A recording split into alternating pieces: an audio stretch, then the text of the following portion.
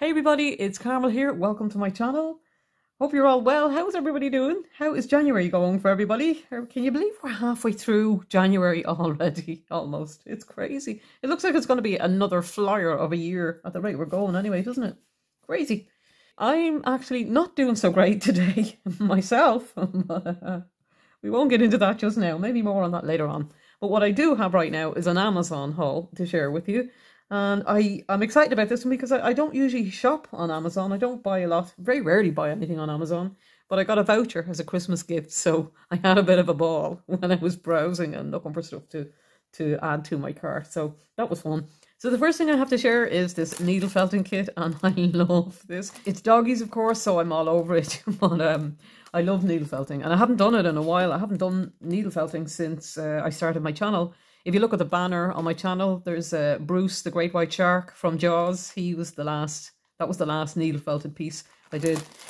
I love this one. This one, I spotted this a long time ago on Amazon, and I never got it. I just had it on my wish list, but when I got the voucher then I picked it up. But you get everything you need to make 4 doggies, and I don't think there's a picture of them all. No, there isn't a picture to show you of them, all 4 of them together, but there's this guy here who's a pom. And then there's a collie, there's a pug, and this one looks like he's a beagle of sorts, or some kind of terrier maybe. But no, I think he's a beagle. But just super cute. This was a very inexpensive kit too for everything that's in it. You know, you get quite a bit in it. You get there's a little pack in there with your eyes and your little extra pieces, and you get enough to make 4 doggies. And you get this lovely leather pouch for the felting needles and your foam as well. I haven't actually tried it out yet. But the only thing I would say so far about that's not so great about it is that the instructions are not fantastic. So like I've done a lot of needle felting, so I kind of know my way around a needle felting kit. But if you're a beginner, this would not be ideal, because you're not going to, those instructions are not detailed enough to help you to create a decent finished piece. But to start off with, if you wanted to go for something like that, there's lots of needle felting tutorials and stuff online. But it is a lovely kit, and I can't wait to make those doggies. So cute.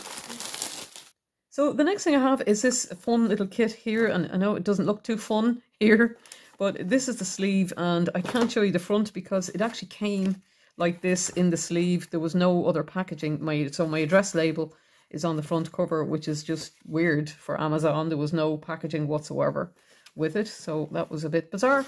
It's a pixel kit, and I'll just show you inside what it looks like, and it looks so much fun. I love diamond painting, and I have tons of diamond painting started and completed and not started, so I didn't buy any more diamond painting kits. But this, I haven't done anything like this. It's like diamond painting, but it's not diamond painting. It's a pixel kit, so your completed piece is actually pixelated like this, and it's a really nice kit. It comes, you get a little frame and everything, but instead of drills, if you're familiar with diamond painting, you'll know that you get a canvas and it's sticky, and you just apply your drills to the sticky canvas. This is the canvas here, and it's not sticky. Instead, it's thick, and you have these little pokey spikes that stick out, and these are the drills, I suppose, or the pixels, if you want to call them, and they have a hole on the reverse, and you just use the tweezers to apply them. I'm sure it'll be just as easy as diamond painting, you know, and relaxing and fun to do, but I'll be interested to see how it turns out, because like this is the piece, like that's what your piece is, the size the finished piece is going to be. Any of you who diamond paint would know that, you know, a diamond painting that size is going to look terrible. You know, you're not going to see the image, but that's the finished piece, what it's hopefully going to look like. So I can't wait to start that and see how it turns out, because if it turns out anything like that, I'll be very, very happy. And I have a little frame and everything, and plus it's not gigantic, so it won't take years to do. Like I mean, I have some massive diamond paintings that I'm probably never going to finish in my lifetime. So I can't wait to play with that and have a go. And if I do complete it, I will share it in a video, hopefully. The next thing I have is I got this little kids mosaic making kit. And the reason I got this is it's part of my New Year plan or resolution, or whatever you want to call it. Because my theme for this year for myself is going to be to let go. Definitely. That's my phrase for the year, is let go. because I can be very, very rigid and I can be extremely tough on myself. I don't allow myself to make mistakes or not get it right, or like I berate myself. I'm really, really hard on myself. So I got this. I'm not even into mosaic art. It's not something that ever really appealed to me, but the colors definitely appeal to me. And I'll just show you quickly the inside. You see some of the glass stones are like, I think they're polymer clay, and they're just fun colors. And it's just that, and you get everything you need to make. You get your little coasters and everything. Just really nice, and it looks really, really nice quality too.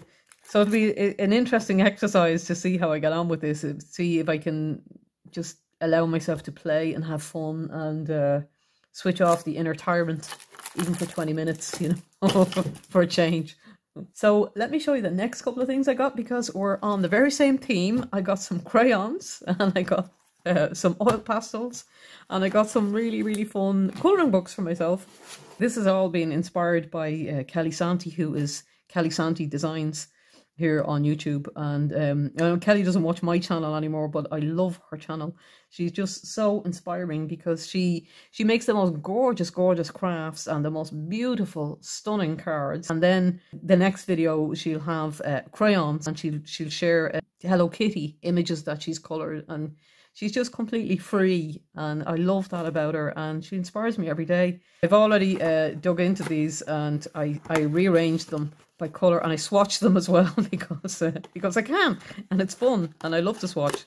So I got those. The oil pastels were another exercise because before I got into papercraft, I was into art. I did soft pastel. I did portraiture work. I took commissions for pet portraits. And that was all very serious, and I took it very, very seriously. I did pet portraits and pastel artwork for years. For many years, I exhibited and sold my artwork in a local art gallery, and it was wonderful. And I got to a fairly decent enough skill level over the years, but it was torture. I drove myself insane. I was brutal on myself. And the irony of that is that I was the only one who wasn't happy. I never had a disappointed client, ever. In all the portraits I did, I never had an unhappy client, And then I got more into craft, and especially as I got into paper craft, I just enjoyed it more because it was easier. Not that the craft was easier, I was just easier on myself. I didn't give myself such a hard time. I still do give myself a hard time, but just not quite as brutal on myself as I was when I was doing pastel work.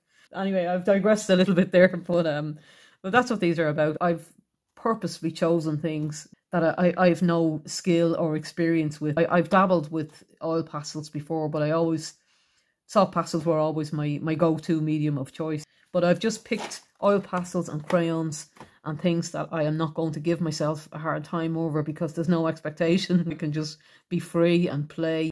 And that's exactly where I've gone with the colouring books. I've chosen kids' colouring books specifically to let myself off the hook, because I can't annihilate myself if the unicorn is not coloured accurately, and then there's no pressure. I can just let rip. And speaking of unicorns, look at her on the cloud, just gorgeous, gorgeous, gorgeous.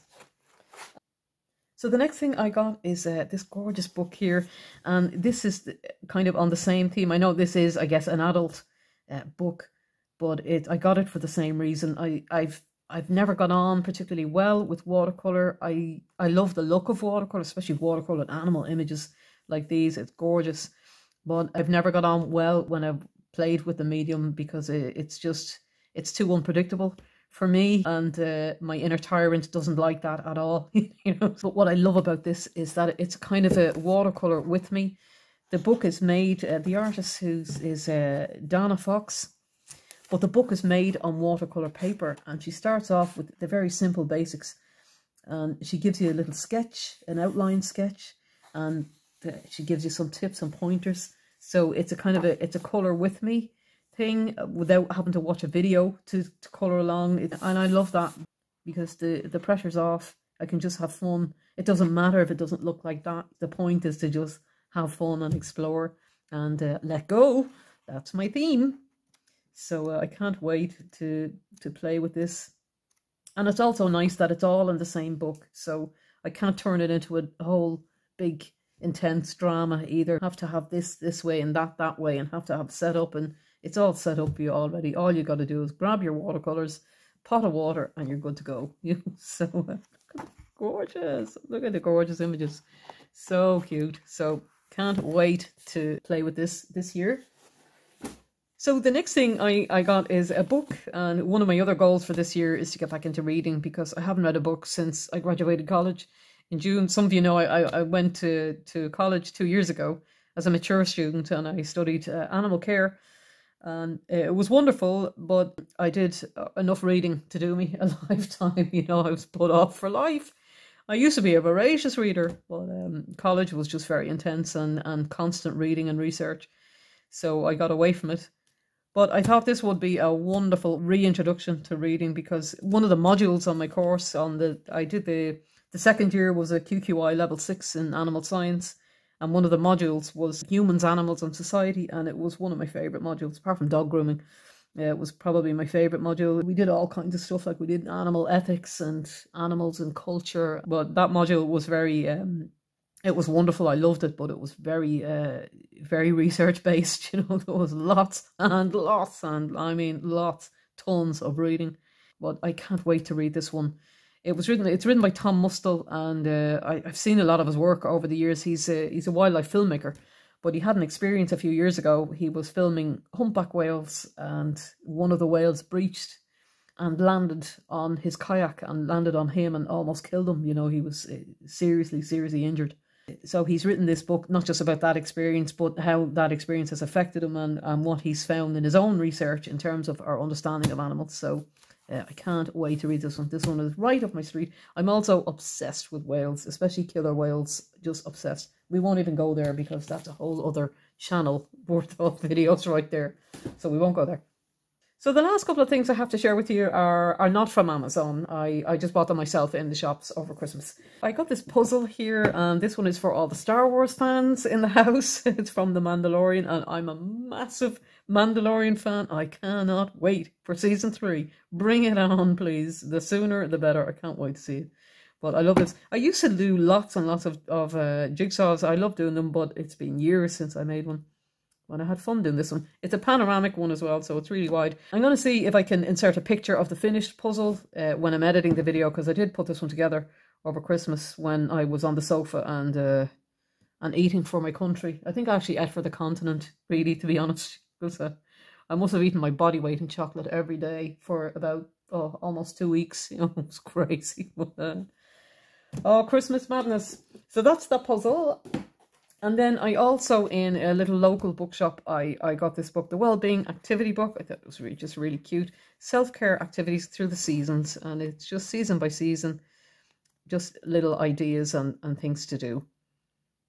Just fun. Forest bathing. Plan a day off. Yes, amen to that. Seasonal chef. Just kind of fun. A little activity book. Of course, I haven't started it yet. I haven't started the New Year activities, and we're already halfway through January almost, Carmel. So, but whatever you do, don't beat yourself up for it. And then in the same shop, I picked up this, another fun colouring book, A Million Sea Creatures. Just look at these. These are all underwater. Dolphins and whales. I mean, hello. It has my name all over it. Look at the whole family of walruses. Walruses are one of my favourite animals on the planet. I love anything that has buck teeth for some reason. They're just so cute. I love beavers as well. We don't have beavers or walruses in Ireland, but I love them. I love anything that's got teeth sticking out. I just think they're adorable. And bunnies, of course. But just super cute. So have fun with that. I did get another needle felted related item. A friend of mine gifted me this book for Christmas, and it's needle felted kittens. So it's gorgeous. I can't wait to make these. So I'm going to have mitten kittens and puppy dogs as well in needle felting. So fun. I have another craft-related Christmas gift. This is from my niece, and it's a sewing book, folk embroidered felt birds, and I love this. It's by Corinne Lapierre. She's a French artist, and I love her work. I have a couple of her books already, but I don't have this one, and this is absolutely gorgeous. She gives you lots of instructions for the basic stitches, embroidery stitches, and then she gets into the projects, and these are absolutely beautiful. Look at the stitching. Look at the stitching on this one. There's a pink flamingo in here as well. I'll just see if I can find it and show you there. Look, they're gorgeous. So I can't wait to start making these and putting some of these together. They're super cute. And you get all the patterns in the back and everything. So you're ready to go. So can't wait to play with that. Love that one.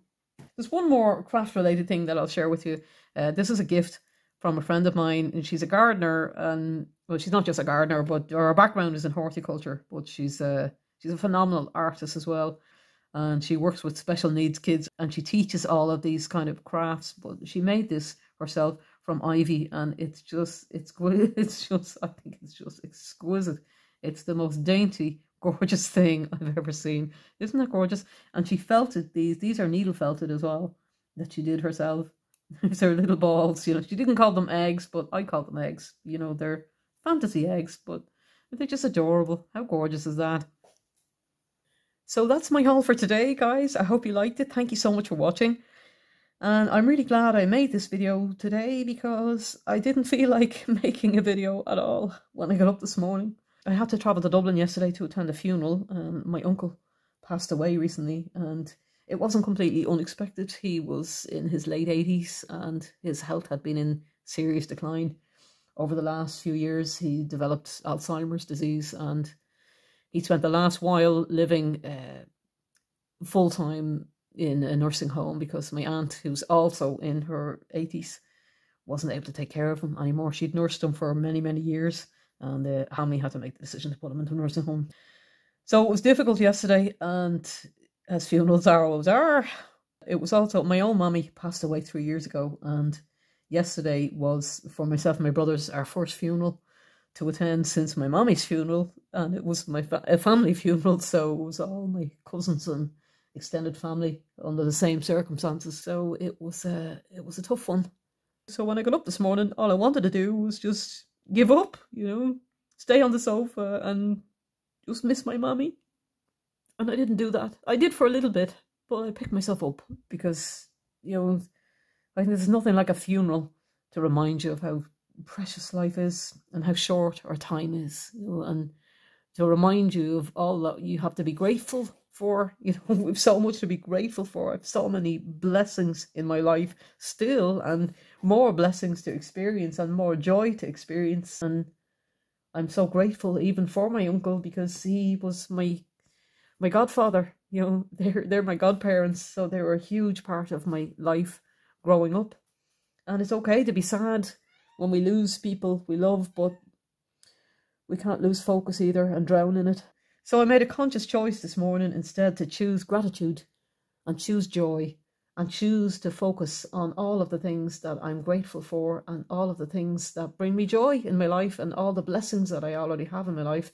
And right now I can't be with the people who bring joy to my life, but I can be with craft right now, because craft most definitely brings me the most joy in my life. And talking about craft and sharing craft with you guys also brings me joy. So that's what I did. That's why I made the video. So thanks so much, guys, for listening, each and every one of you, for taking the time to watch my video and listen to me rambling on about animals and needle felting and funerals and all the rest of it. I really do appreciate it, and I hope you're all doing well out there. I'll have another video coming very soon with some more Valentine's themed projects, so hopefully I'll have that up this weekend, so we can keep an eye out for that one. So take care out there, guys, and I will chat to you all in the next video. Bye bye for now. Chat to you soon.